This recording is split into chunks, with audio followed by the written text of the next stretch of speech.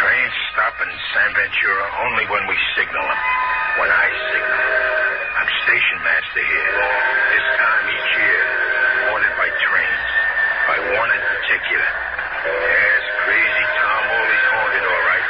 Because that's what grief and guilt will do to a man. In fact, don't I see a devil risen before me now? Hear him talking to me? So I'm a conjuration, am I?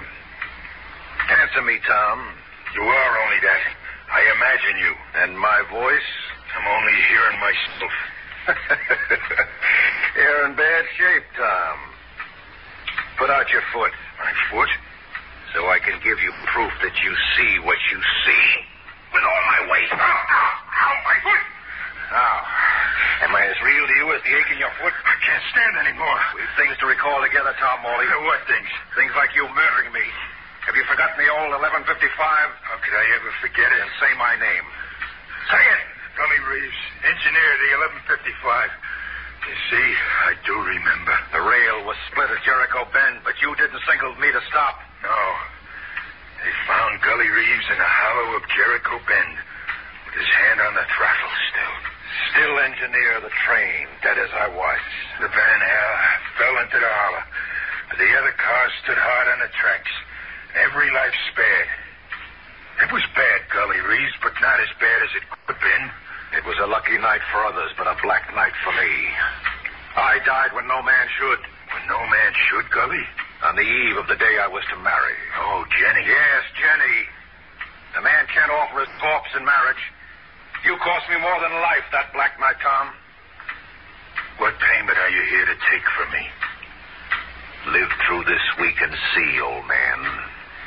Then you'll know your punishment.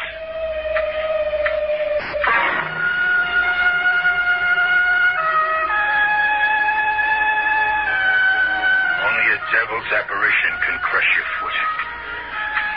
Gully Reeves, whose death was on my hands. Gully Reeves had come back from the earth, and I had his promise now. By the end of the week, he'd square accounts with me. I'd know my punishment. I had the devil's own promise for that. Live through the week and see. Huh? Open up. It was Will, my stepson, bringing me coffee like every night. Why the locked door, Pop?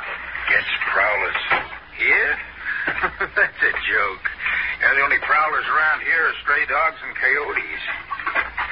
Well, there's some coffee for you. Oh, I'm going home to bed now. Wait. Help me off with my shoe. The left shoe. Oh. Well, the foot's swelled up again. Go easy. I've the devil's own pain in my toes. Okay. Wow, it certainly is swollen. I'll take your sock off and let's see. That foot didn't only puff up. No? The toes are blue. That big one looks crushed. A crate fall on it? It wasn't a crate. Oh, what was it? It was Gully Reeves. Gully Reeves? He spoke to me. He spoke to you and invited you out of your mind. Well, son, I'll swear. I saw him like I see you. Don't call me son. Not when you act and talk like an old fool. I murdered him, he said. At a time when no man should die. He had a girl. Jenny promised to him.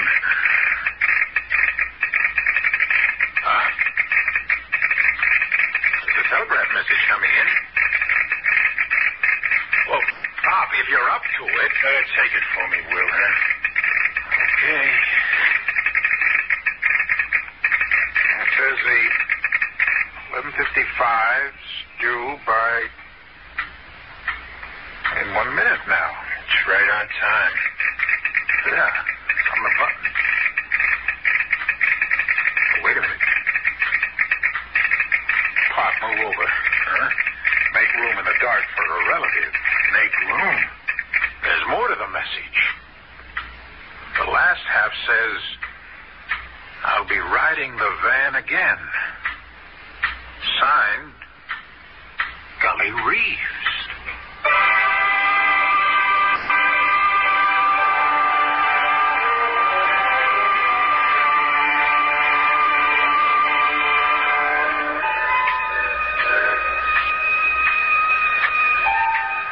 The 11:55. Gully rode the 11:55 that night. Shut up, Pop. They found him in a hollow, sealed in his wrecked van, with his hand dead on the throttle. Pop, shut up! Shut up!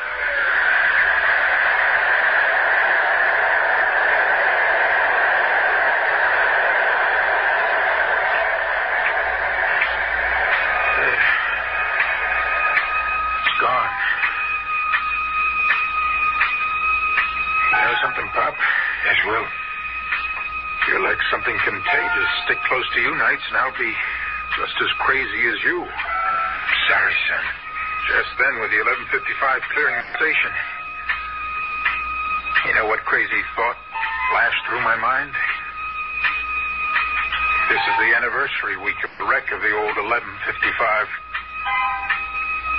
It would really be one for the books if the ghost of Gully Reeves rode the 11:55 into another wreck.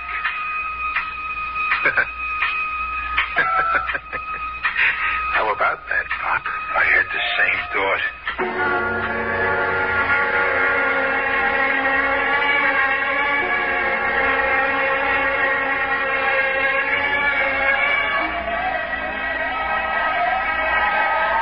It was impossible to sleep that night. I took myself to the San Ventura Cemetery. I held my lantern over a headstone. Here lies Gully Reeves. Only Gully Reeves wasn't lying there. He was risen from the dead. There was every sign that he was risen from the dead. An open grave and an open coffin lid. I could see by the shine of my lantern. Gully wasn't in his coffin.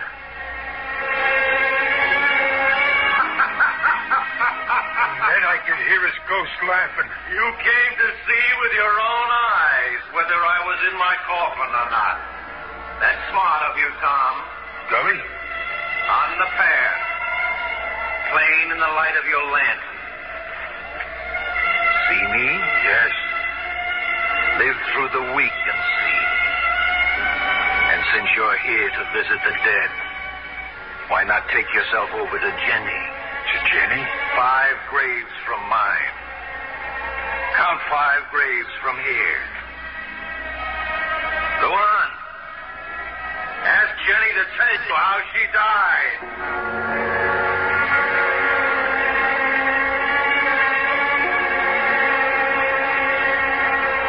I counted 5 graves from Gully's and stood there with my mind in the dark and my eyes to the ground. An open grave, this one too. But the lid of the coffin was closed. Closed, but opening before my eyes. I watched the specter in white rise up. Tom Morley? Are you Tom Morley? I am. Gully sent you to me? Yes, to ask how you died. He said, how did you die? In my wedding gown. I was fitting it to wear for Gully when the news came that night. It was a tragic hour. Black, tragic hour. See my gown, Tom? Your gown? My bridal gown. I wore it to my grave for Gully to admire. Isn't it beautiful?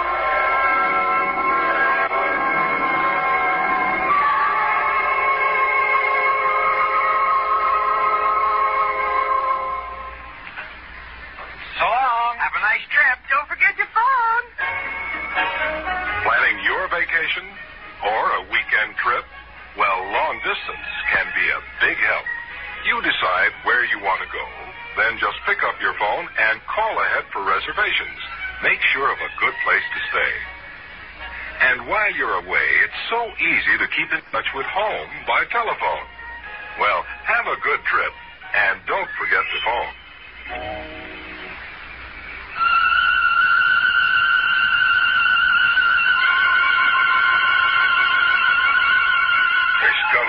Then the girl, Jenny herself, back from the grave. My neglect buried Jenny. I sent her to doom instead of her wedding, in a gown she was proud of, even in death. And Gully, well, he kept his promises. I knew he'd do. Rode the 11:55 for the anniversary week. And always with a message for me at 11:54. Just 1 minute before. I'll ride the van at the 11:55, Tom Morley. Look to the rail at Jericho Bend. Look to the rail. Look to the rail. Gully meant to ride the 11:55 to his death again.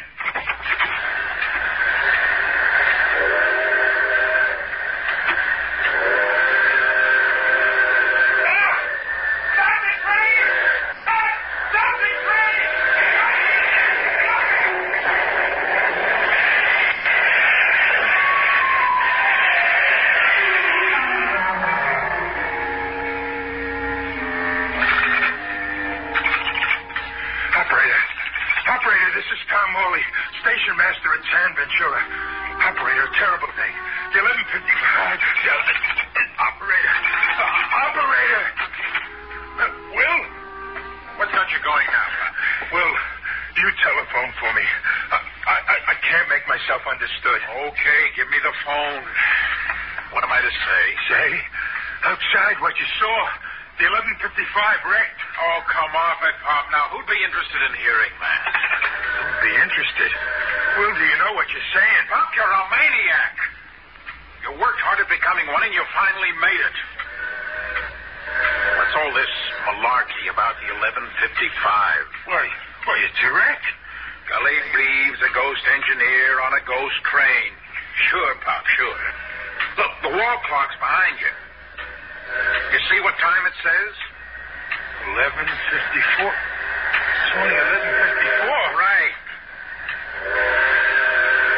Here's the 11:55 now. Right on time.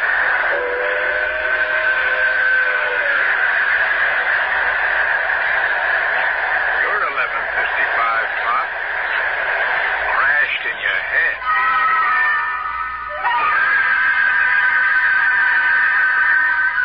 A saner mind than mine. I needed a saner mind than mine to take me in hand, to show me what was real and what was imagined. Mr. McHale, the town supervisor, I pleaded with him and came back to San Ventura Cemetery. This hallucination, Tom. The engineer Gully Reeves, risen from the grave. The late Jenny is standing up in her coffin. How long has all that been bothering you? 10 years, Mr. McHale. Since the day Gully was killed.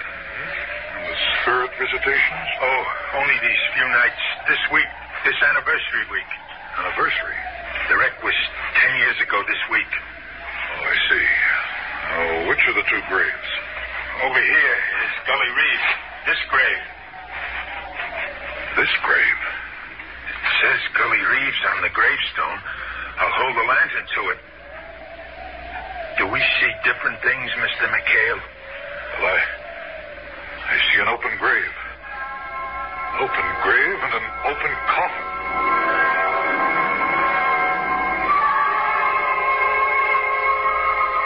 Jenny is 5 graves from this, Mr. McHale. Count 5 graves.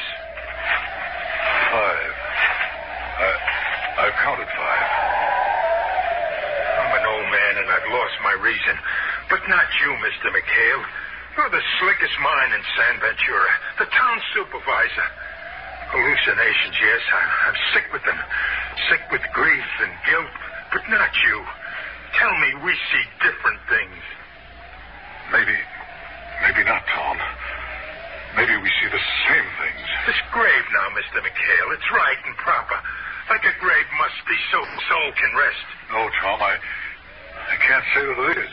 You can't? What do you see? Well, the grave is unnatural as the first. And you have hallucinations, too. The grave is open and the coffin empty, like the first. Tom Morley! Tom Morley! Is it Jenny calling to you, Tom? You hear it, too? Yes. I stood in my bridal gown and didn't move. My heart swelled up and then it stopped. I stopped it so I could be with Gully Reeves. It was a bad time to die. Such a bad time when living could be so good. Mr. McHale. Yes, Tom. You heard what she said. Every word. Every uncanny word. Did you also see her? Yes. Like a white mist. And long flowing hair. And no flesh that I could see. I do have your hallucinations, Tom. I'm distressed to hear that. You the best mind in San Ventura. I say only what I saw. What was it that Gully promised you? Another wreck of the 1155. Gully would once more ride the van into the hollow of Jericho Bend.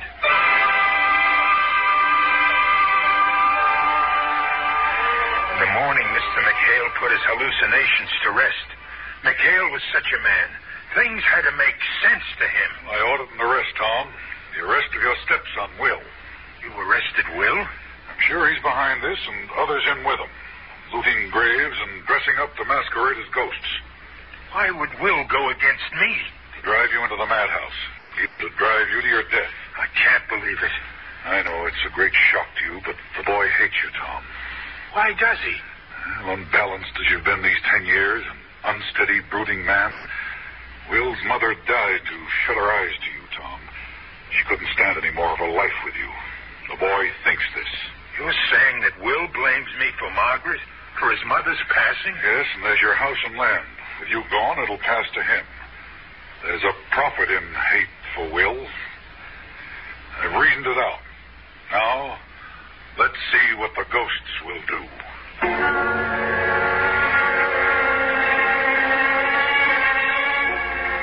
There was a message that night, that last anniversary night.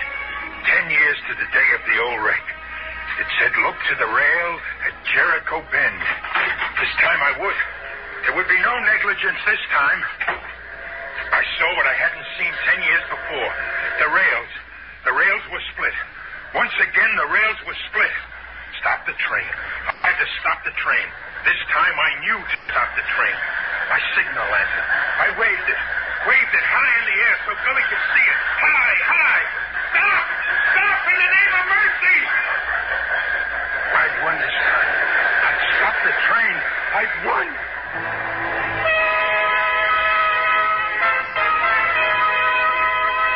I awoke from a long sleep in the outdoors with someone standing over me. Mr. McHale? Yes, it's me. Did I faint? Died, I thought, these last 10 minutes, Tom. Hardly a pulse to you, hardly a breath. Like your heart had stopped. Stopped? The 1155, Mr. McHale. The 1155. 1155 came and went. Came and went? You signaled it to stop, and it stopped. It's gone now. Train can't wait on an hallucinating old man. But the rail at Jericho Bend, it was split. I saw that with my own eyes. Train took the bend with nothing wrong. I saw it. Come, I'll show you. Here at the bend. Come see. I'm here, Tom, waiting to be shown. Oh, the rail is fine now. What I saw, I didn't see. Except in your mind. Yes, in my mind. And what I see now, only I see. Now? Now what? Even now, I see things the devil directs me to see. I see things invisible to you. What do you think you see now? And the ground there in the hollow, if you have eyes for the dark, Mr. McHale, I see a body, a lonely body in the night. But you don't see the dead, Mr. McHale. It's only for me to see. No, we see the same things again, Tom. A dead man? You see a dead man, too? Dead man, yes. Gully Reeves, dead where he died before. No, Tom, not Gully.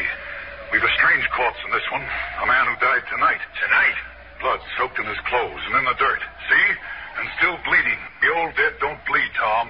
And the old dead don't wear police handcuffs. Police handcuffs, you say? See, on his wrists and a bullet hole in his head. See? This one was shot to death.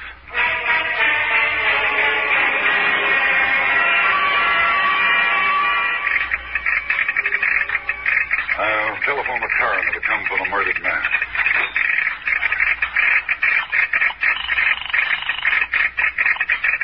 Oh, operator. Mr. McHale, wait. Wait with the telephone. It's Gully on the wireless again. Oh, Gully, is it? Let's not go through that again. I'll take the message, Tom. What is the message, Mr. McHale? An awakening. I'm beginning to understand things. And I owe your stepson Will an apology. An apology to Will? Yes, the looting of the graves and all that dressing up to make you see ghosts. It wasn't Will's doing. His scheme against you, as I'd reasoned. Will had nothing to do with it. I was wrong there, dead wrong. The message told you that? No, but I know that now. I put it all together. It was a message from a detective who was on the 1155 tonight. He lost a prisoner he was escorting to the state penitentiary. Chip Stavago, a convicted man. The message says we're to look for a short man, bald, wearing a dark suit, and handcuffs. Handcuffs? That's the murdered man out there. Now listen carefully, Tom. This pair, Floyd Maxson and his girl Sally, they had worked up a scheme to board the 1155 and seize a prisoner being taken to the state pen. One Chip Stavago. They were out to seize Stavago from under the nose of the detective accompanying him. Seize Stavago and murder him. Which they did. Now, is it clear so far? Clear. All right. San Ventura was the place they picked to stop the 1155, climb aboard, and snatch Stavago.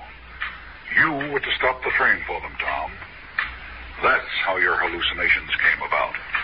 Now, the killers, Maxson and his girl Sally, were the source of your hallucinations. Now, they obviously knew about you. How you felt about that wreck of 10 years ago, how it preyed on your mind, your sense of personal guilt about it. Now, they worked on you all this anniversary week when you were most susceptible. They played on your imagination, made you hear voices, see ghosts, all to get you to stop that train tonight. Mr. McHale. Yes, Tom? That story you were telling me about people scheming against my sanity, I'm asking you to tell it to me again. Sure, but not tonight, Tom. Your mind's been burdened enough for one night. Tomorrow, when the anniversary week is over and Gully Reeves isn't in your thoughts. Tomorrow, Tom, we'll go over the whole thing again tomorrow. Suspense. You've been listening to the Lunatic Hour, starring George Matthews, and written especially for Suspense by John Robert. Suspense is produced and directed by Fred Hendrickson. Music supervision by Ethel Huber. Heard in tonight's story were Les Damon, Donald Buca, Rosemary Rice, and Dick Keith. Listen again next week when we bring you With Murder in Mind, written by Erwin Lewis. Another tale well calculated to keep you in suspense. This is the CBS Radio Network.